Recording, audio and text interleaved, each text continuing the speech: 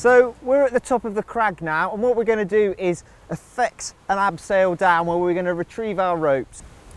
The first thing we need to do is free up our ropes so we can abseil on them but still staying in the system. And what we're going to do is we're going to abseil on these ropes here. What we've got here is a nice in situ sort of like abseil station.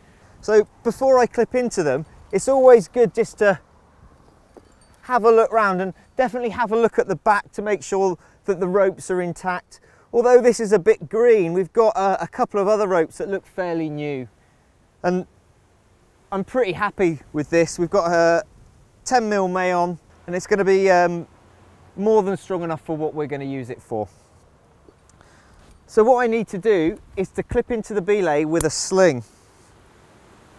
The most important thing to do is to get this little join out the way, and then I'm going to lark's foot through my belay loop and get this nice and tight, and then I'm going to tie a knot about 6 inches away, and this is going to be where my belay plate ends up when I'm abseiling. And I'm just going to put another knot here in this situation so that when I clip into this, everything's tight. And the reason that I'm doing this is I've got this really nice thin Dyneema nylon sling.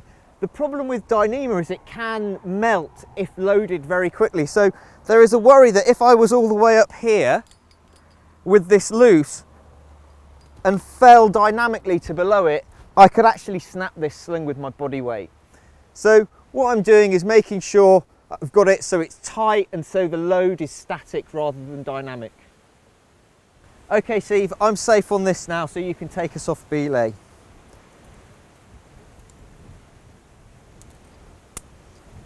There you go. What I can do now is, because my ropes are on the top of this pile, what I'm going to do is untie my ropes and I'm going to thread my ends of the ropes through here, coil the ropes and then throw them down the cliff. As I'm doing this, Steve is going to make himself safe, so he's going to free up his ends of rope as well.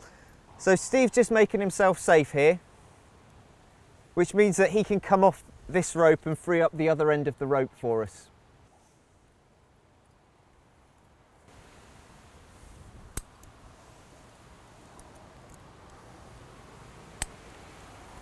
So what we're going to do, we're going to thread these ropes through this Mayon. And the reason we're going to use the Mayon and not the ropes is that if I put the rope through here and then I pulled 50 meters of rope through, I'm actually going to damage this rope. And if we want these abseil stations to last a long time, it's better if there is a Mayon to actually use it. Sometimes there's a carabiner there. At a push, you might end up leaving one of your own carabiners behind. I'm going to thread a rope through and I'm going to tie these ropes together to start off with an overhand knot. To get this done properly, what I'm going to do is I pull on each rope coming out of this knot.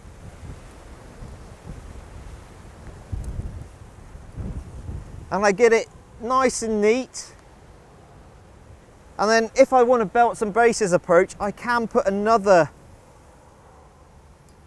overhand knot just above it. And what this overhand knot does is that if it comes over an edge, it pops up like this and it actually runs more freely over an edge than any other knot that we use. So to start off with, what I'm going to do is discoil some rope and get as much as I can down the crag. But because of the angle of the crag and the wind, if I try and throw the whole rope, it's not going to reach the bottom. So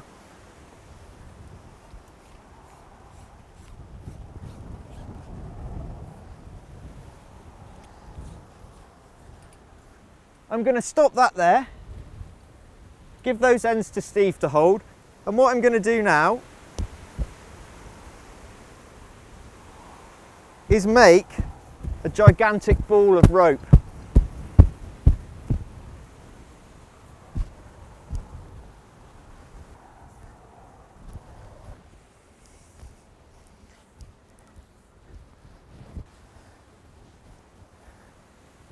So I really need to be careful now. I'm going to shout below before I chuck my rope. Give people a second or so to get out of the way, because if that hits them on the head, it's going to hurt. Below!